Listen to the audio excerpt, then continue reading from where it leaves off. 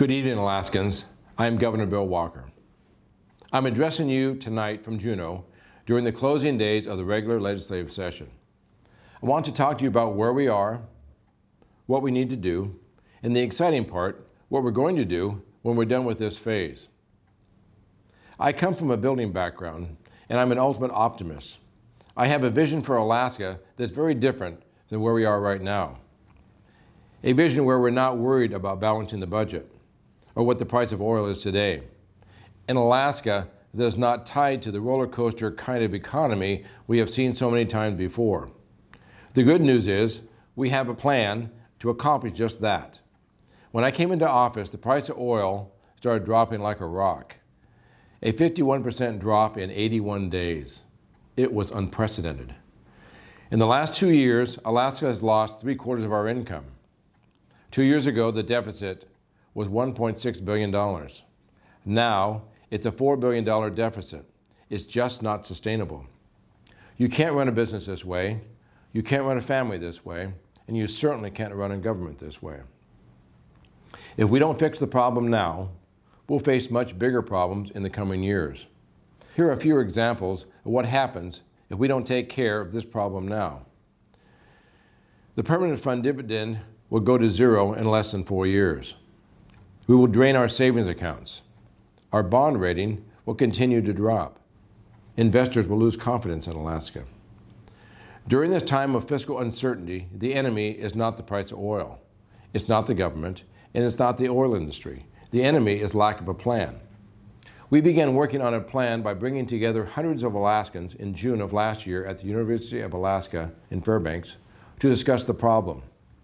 We then reached out to thousands of Alaskans online and in town hall meetings all across the state. We took what we learned from Alaskans over those many months and began working on a plan. After months of fine-tuning, we submitted the plan to the legislature during the first days of this session. Now, the plan has 3 parts. 1, spending reductions. 2, an annual sustainable draw from the permanent fund earnings. And 3, additional revenues. First, we cut.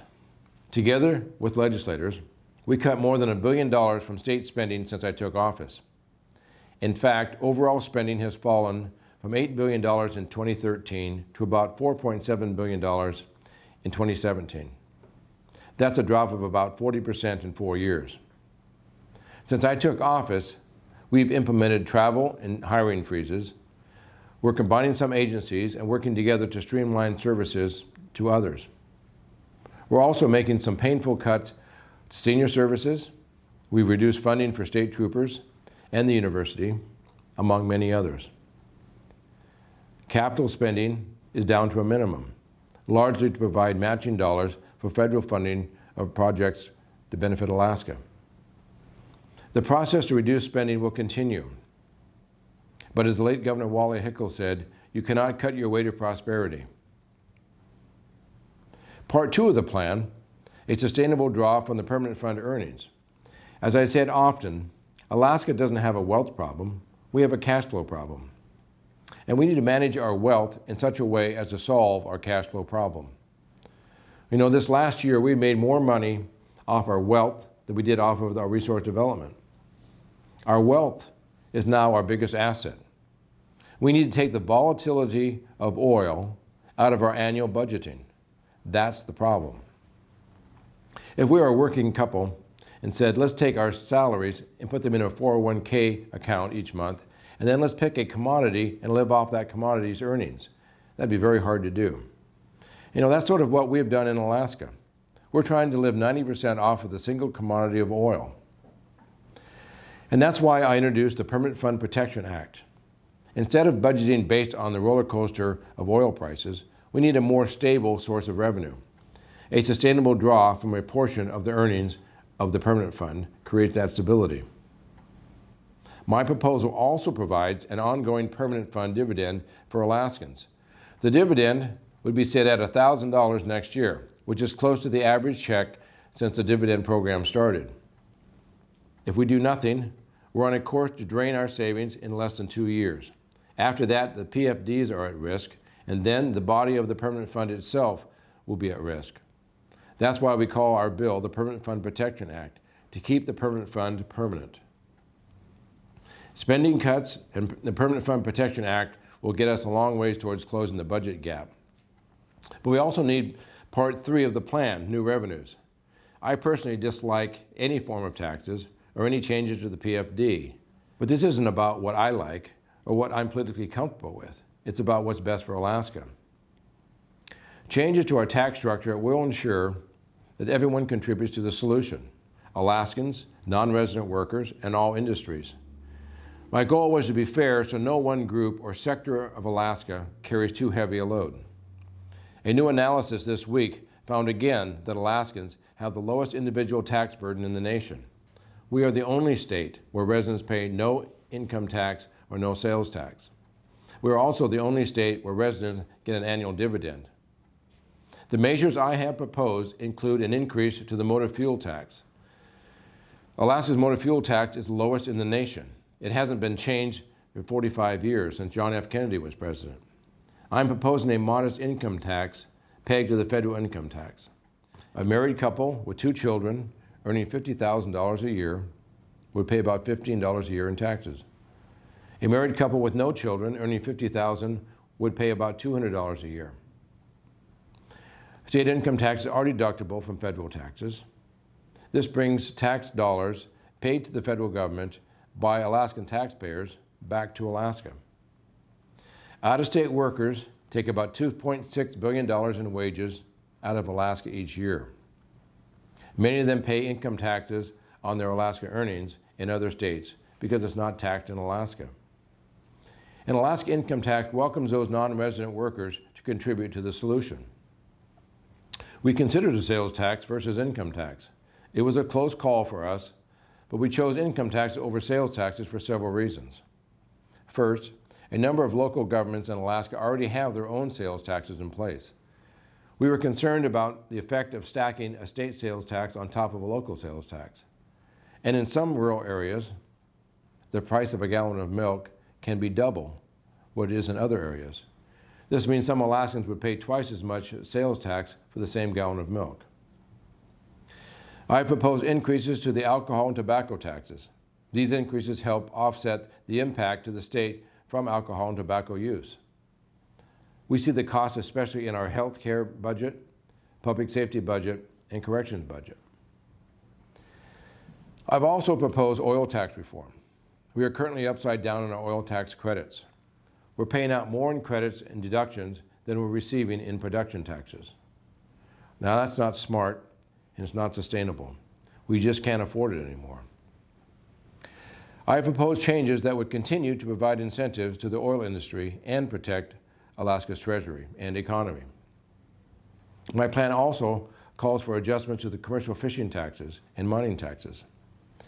If all of these revenue sources are implemented, we will be the second lowest state in individual taxes in the nation, and will still be the only state where residents receive annual dividend checks.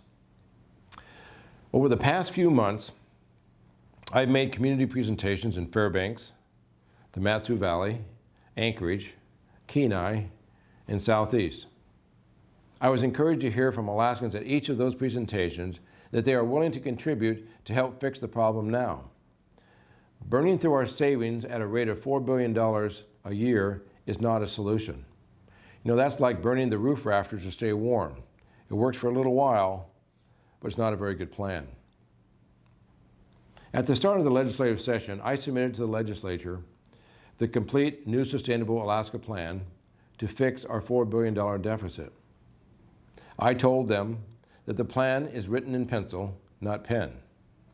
If they pass a plan that is fair, sustainable, and puts Alaska on a clear path for a balanced budget and a sustainable future, I will sign it. But we must act this year. Some have said the decision to implement a sustainable budget plan is too hard. These may be politically uncomfortable decisions, but they are not hard decisions. What's hard is the number of Alaskan families who have to choose between paying their mortgage and paying their heating bills. What's hard is when the emergency room doctors see 5 young people die in 5 days of heroin overdose. What's hard is losing our young people to suicide because of a lack of hope. That's hard. Yes, the budget issue before us may require politically uncomfortable decisions, but they are also fiscally responsible decisions. There are just a few days left in the legislative session. We as Alaskans can fix this problem if we act now. You know, I call this the Fix Alaska session. Next year, I want it to be the Build Alaska session. It is time to finally diversify our economy. We need to expand our agricultural opportunities in Alaska. We have many infrastructure projects to build, such as a gas line, underpinned financially by the Asian LNG markets. We have many capital projects across the state that need to be finished to create economic opportunities here in Alaska.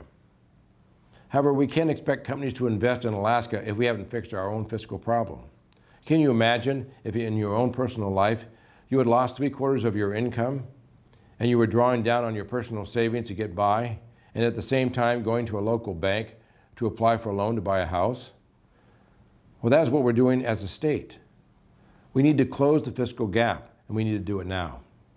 I want our children to get the education they need for a successful future. I want to make sure there are jobs and opportunities for decades to come. You know, the worst export from Alaska is our children leaving home to go elsewhere to find a job and career. So let's get rid of this cloud of uncertainty hovering over our great state. Let's not drag it along over us for years to come. This is only a crisis if we fail to act. There are enough pieces to the new sustainable plan for everyone to find something they don't like. There are parts of the plan I don't like. However, I'm willing to take the criticism for each piece of the plan that some may dislike. As I said before, I did not run for governor to make decisions to ensure I was keeping this job. I ran for governor to do the job. Thank you, Alaskans, for becoming involved in this discussion. Please let your legislators know it is okay to make the politically tough decisions this session to fix Alaska. It will take all of us pulling together to build a strong foundation for our state's future. Thank you. Good night, and may God bless Alaska.